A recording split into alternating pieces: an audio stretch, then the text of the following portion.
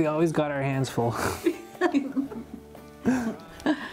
Okay, Sara and David, can you introduce us to your little boys? So this is Noah James. Here you go.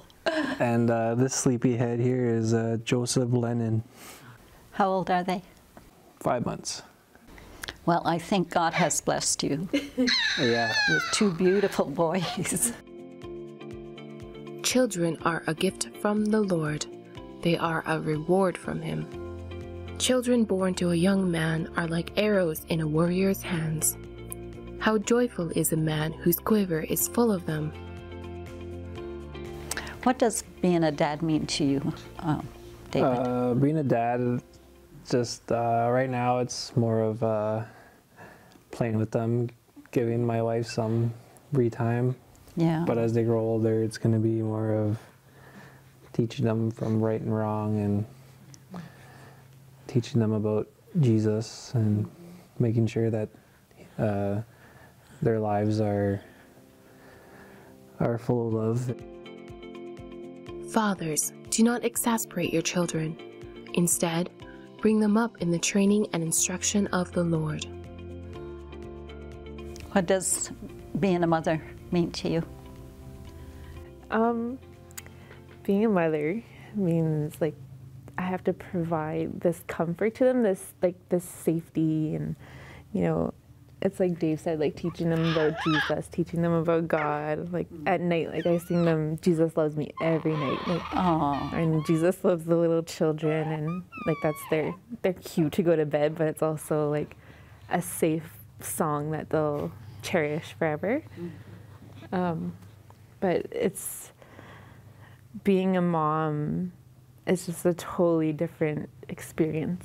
Like it's rewarding, and you have pride in it, and just God trusted me and Dave with these 2 little lives, and we're blessed. They're twins, but they're so unique from each other. is that right? Yeah. Welcome to Tribal Trails. Today, I am visiting with David and Sara Lazarus. What an enjoyable, pleasant young family. They live in Sudbury with their twin boys. It's so good to hear that they want to raise their kids in God's ways. Let's hear how they grew up, what's important for them in their lives, and how they live their lives as a couple. David, tell me a little bit about yourself. Yeah, my name's David Lazarus. I'm 26 years old. I was born and raised in Moose Factory, Ontario. I lived there until I was 9 years old, and when I was 9, in 2001, I moved here to Sudbury, Ontario, and been living here ever since. And Oh, what brought you to Sudbury at 9 years old? it was my parents' decision just to move to the city and expose me and my siblings to more opportunities, I guess. Yeah. And expose us to better schooling, maybe, I guess. Yeah. How many in your family? I'm the youngest. Okay. My brother, he's 9 years older. He's around 30. He's 35 years old. My sister is 30 years old. Okay. So I'm the youngest. Oh, okay. So by the time you came here, they would be in high school. Yeah, they were both in high Yeah, school, and I high was still school. in public school. Yeah. Yeah. Is that a big change? Yeah, it definitely was. It was a really big change, especially being such a young age too. But at the same time, I was fortunate enough to go to school with a group of kids and that accepted me right away and made friends right away. Yeah. And my mom always said I was very outgoing, so I was really get along with everybody I met. Good. You didn't experience prejudice and stuff like that? No, not fortunately. I was very happy that I didn't get to experience anything too extreme like that. Yeah. And did you hear about God? I didn't hear about God right away when I moved to Sudbury. Okay. It was around the time, I guess in grade 6, so I must have been 11 years old, 12 years old. Yeah. Is when I first started hearing about God, and this is when I first started coming to this church. Oh, is that right? Yeah, it wasn't this church. It Oh. was more of a community hall at the time. Yeah. So I was here, been coming here since I was 6 years old, or not 6 years old, in grade 6. Oh, yeah. Yeah. But growing up, I played a lot of hockey. Okay. So that's one of the main reasons what brought me here is playing hockey. In church is when you first heard about the Lord? Yes, it was, Okay. my mom was the first one in our family that kind of gave her life to the Lord. And because of her, I was coming to church more often and seeing what it was like to be living a Christian life firsthand in my own home. And I saw a big, major difference right away. And it wasn't until grade 9, a bit after grade 9 is when I gave my life to the Lord. Okay. What? Why did you do that? I just knew it was the right thing to do. Growing up, you know, my mom and dad their job was to teach me right from wrong, and as I got older, it was my job to make decisions. Yeah. So I knew that was the right decision to make, and I've been walking with the Lord since I was 15 years old. Yeah. And it's not a straight walk. It wasn't a smooth walk. It was. I stumbled a little bit, but I still maintained it, and I'm thankful. How did God see you through those? It would have been your teenage years, right? Yeah, it was very challenging for me. Yeah. At first. Yeah. That is a very challenging part of a young person's life. Yeah. Yeah. For me, it was more coming to church and reading my Bible on a daily basis. What was a struggle for me. Yeah. Oh, okay. But I've improved a lot since then, and God is so great and merciful, and He knows I'm not a perfect Christian or anything, but He still blessed me with, you know, a beautiful wife and beautiful kids. Yeah. Yeah. Tell me about that. About my wife? Yeah. Yeah. I met her in grade 9. That's when I was playing hockey. She would come to my games, and I would see her in high school, and we would hang out in high school, and then we eventually started hanging out after school, or not at hockey. We would start hanging out, and we were seeing each other for a while. Then she moved back home, and I was still playing hockey. And I think after Sudbury, we moved to Ottawa, and we were young at the time, so we kind of drifted apart, and it was around grade 12 is when we got back. I moved down south to Brantford. I played junior hockey in Brantford for 3 years, and that's when we kind of crossed paths again in grade 12, and we've been together since then, I guess. Oh, okay. So yeah, I guess you can say she's my high school sweetheart, I guess. Yeah. Yeah. And how long after that did you get married?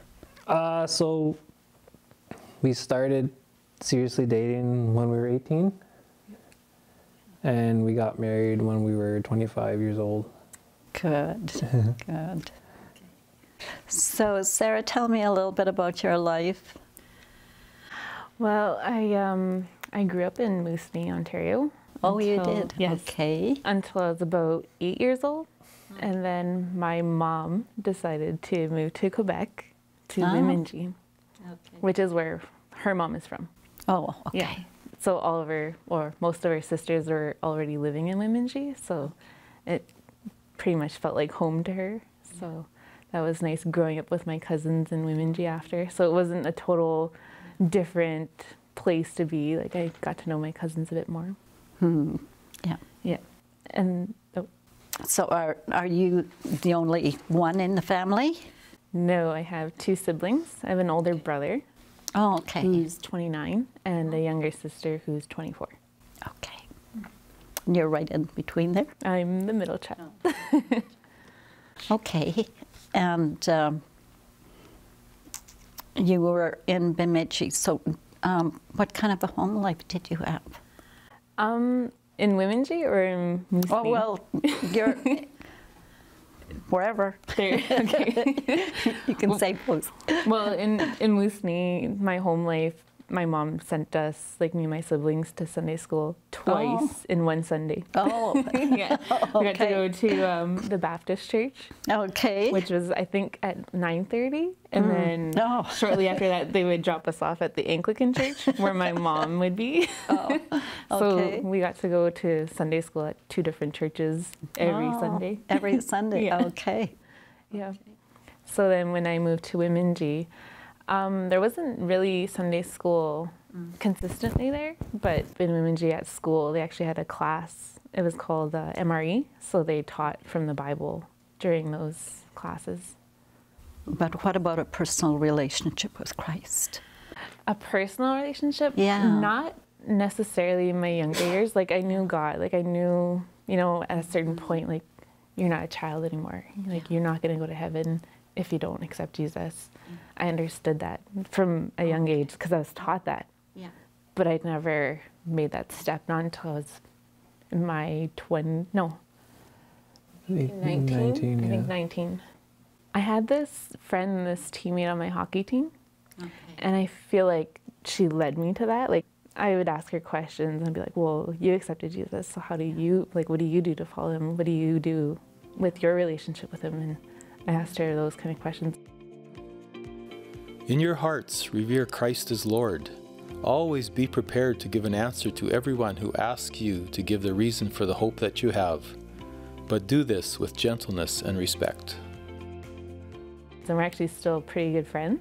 Oh, okay. Yeah, which is, it's actually crazy how we crossed paths again okay. in life at Liberty. Oh, Yeah, and Liberty is in Lynchburg, Virginia. She was my hockey teammate in Ottawa. oh, Yeah. okay. So when I was maybe 15 or 16, I never knew she knew God. Like, I never knew any of my teammates, like, if any of them knew God. But so I didn't know that until I crossed paths with her at Liberty University.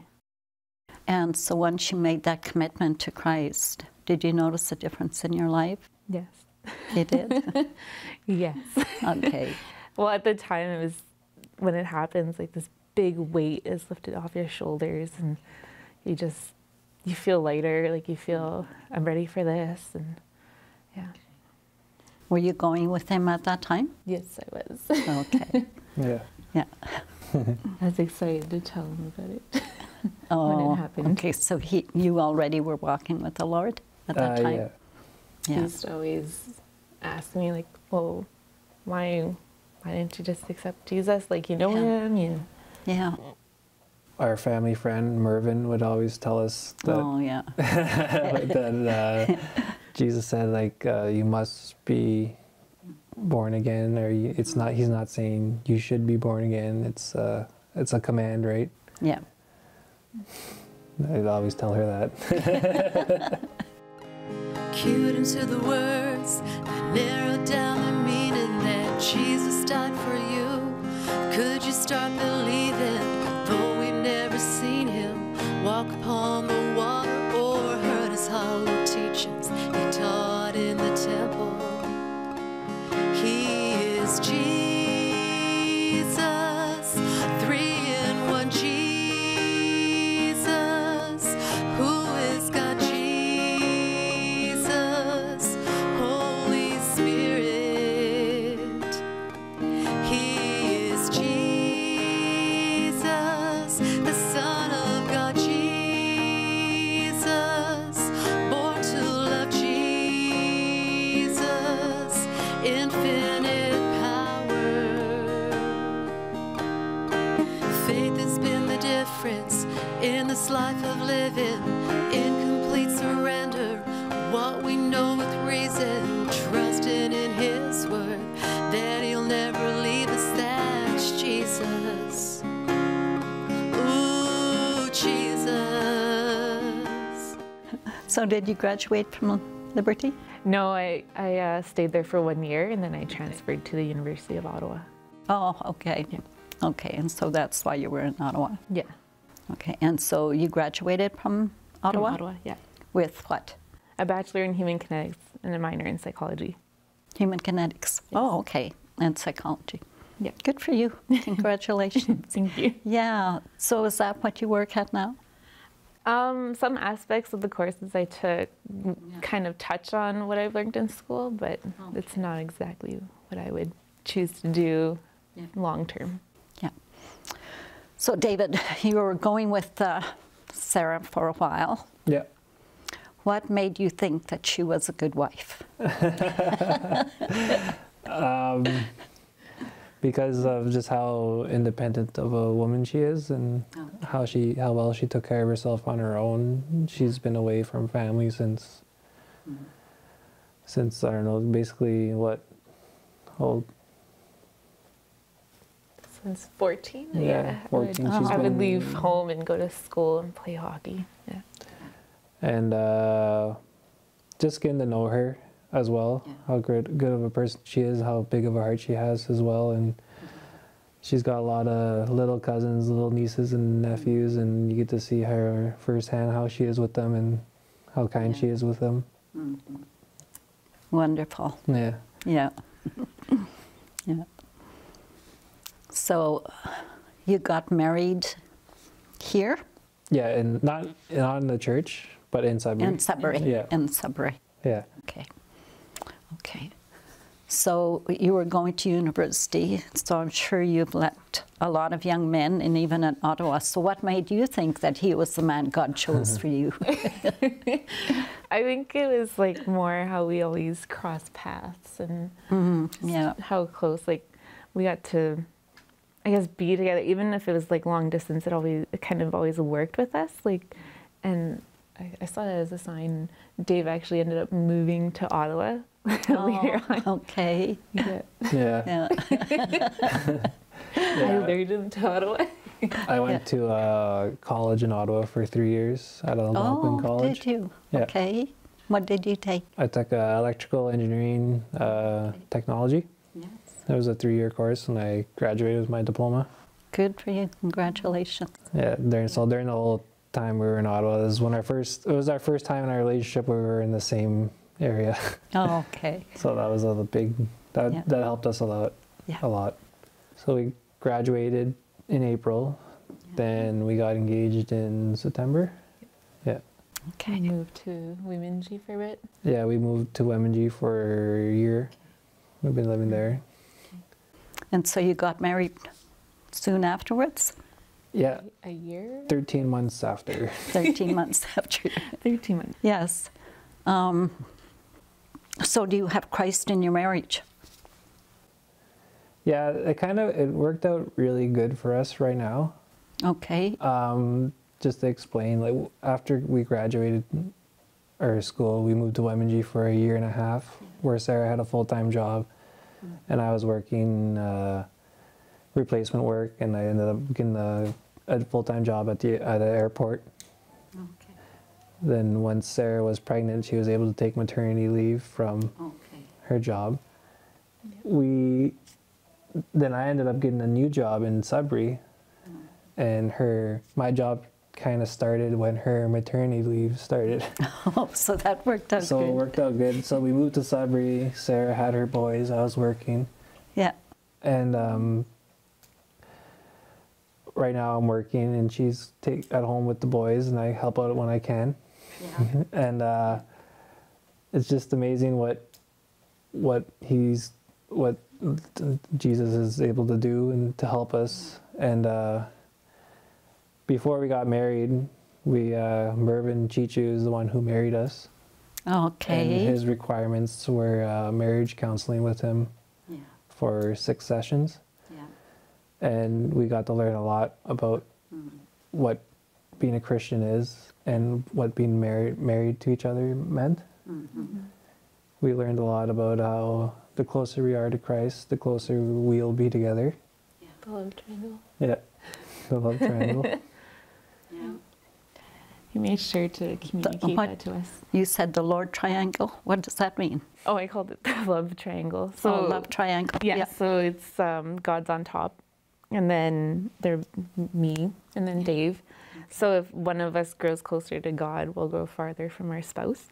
So if we both grow closer to God, we'll both move Together. towards together. Move together. Yeah, closer to each other and to God. That's the way Ruben explained it. Yeah. Oh, I'm not, what a good illustration. Yeah. Yeah. Yeah. Yeah. Yeah. And so in this triangle, you both move closer to God together. How do you do that? We kind of push each other. Yeah. Keep each other accountable. Keep each other accountable. Okay. We were reading our Bibles together on a daily basis. Sarah has a little calendar in our washroom. A daily calendar with verses. With verses and It's actually the Chapman love languages. So it touches on different love languages to remind you to keep your spouse in mind and just Yeah. Nice. Yeah. I've never heard of that. Yeah. That's very nice. and and our the pastor here, Kevin, which is Sarah's uncle, and Kevin's wife Norma, they gave us a DVD set to watch together. To watch together about love and being a Christian and being married, and that really opened up our eyes as well. And it was really the difference between men and women and how they I guess talk and communicate and listen and how receptive they are. Yeah. So that was to each other. Yeah. So before we got married, we knew it was going to be a lot of work. Mervyn made sure to explain it to us. Oh, good. Yeah. And we're also taking the same class, Christianity Explored, that's offered here at the Sudbury First Nations Church. Yes. Yeah. So that's helping us That's stay accountable. helping stay us accountable, and with that class comes a bit of homework. Yeah. Oh, okay. So we got to do our studying as well. Okay. Which is good. Which is good. Yeah. Which is good. You mentioned you came to know the Lord, and then you got married, and everything sounds beautiful and wonderful. But I know Christian life sometimes is not always easy. No, it's not. Yeah. Do you like to talk about that? Yeah. For me, it was the big struggle for me was my friends that I hung out with. It's they're not living that life, and they're my closest friends, right? Like I grew up with all of my friends, and for me it was just coming out and just standing up and saying I'm a Christian, or I don't do that stuff anymore. And it's once I took that stand, it was it's easier. It's a lot easier. I didn't realize how respectful my friends were until then. And then you know they're your friends. Yeah, obviously my friendship circle got a little bit smaller, but that's fine. Yeah. So for me, that was the real struggle. I struggled with that for many years. I was a little ashamed, I guess, at times. Yeah. And I'm proud to say I've been keeping strong for a good while now. So yeah, I take a lot of pride in it right now. Yeah. And I'm hoping I can be an example for my friends as well. Yes. Me? For you? For me, it wasn't really, not that like it wasn't hard. It was, I guess, it's easier. I would say it's kind of easier as a female, because like in hockey for females, like it's not a big deal, like with the drinking and drugs and all that stuff. Like I was raised strong-willed, and I had my younger sister, who's 2 years younger than me. Like she's my best friend. Like I had her who walked with me, so I had her as support for most of the time. Not that I didn't have struggles per se, but I've had my battles. Yeah. Would you like to share a Bible verse? My favorite verse. Okay. So one of my favorite verses is Jeremiah 29:11. It says, "For I know the plans I have for you, says the Lord. They are plans for good and not for disaster, to give you a future and a hope."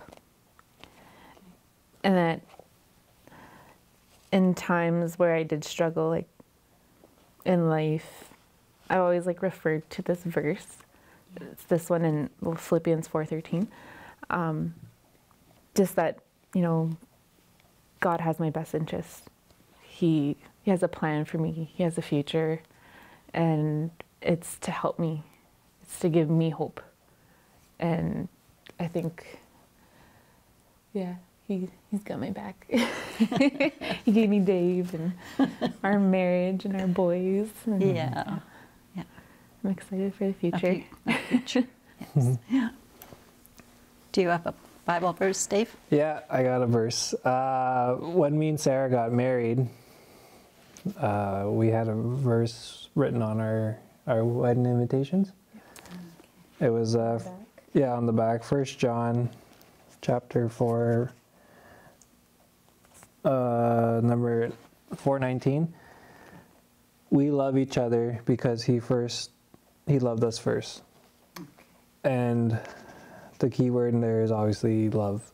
And for me, for being a Christian, to me, is showing love and compassion and being kind to people. It's not about judging people or trying to be better than anybody else. And I just try to remain humble, to maintain to be my humble person, and Yeah. just to show love, I guess. Yeah. What a wonderful testimony. It's so encouraging to see how a life with Jesus really changes perspectives. Sara and David grew up in a Christian environment, but they knew that they themselves had to make a decision for a real relationship with Christ. Through this decision to live for Jesus, Sara and David were able to set boundaries for their lives, which their friends really noticed. They also have a clear concept of how they want to live as a family. They want to raise their children in a safe and loving environment. If you are touched by their testimony or want to change your life for the better, let us know. We'd love to hear from you. That's Jesus. Ooh, Jesus. He is Jesus. 3-in-1 Jesus. Who is God? Jesus. Holy Spirit. He is Jesus.